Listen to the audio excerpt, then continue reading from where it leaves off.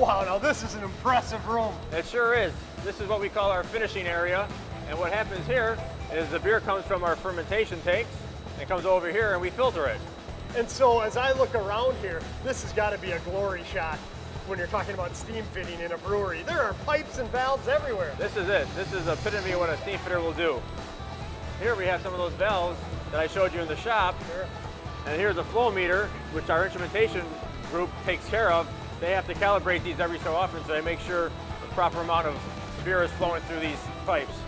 And also we have temperature probes, level probes, all very high-tech stuff. Yeah, and that's really what impresses me here is that there's so much science that goes into it. There's the instrumentation room you talked about, the different technical nature of brewing. I had no idea that it took steam fitters to do all that. It really is. I mean, steam fitting is just not turning pipe wrenches or handling hand tools.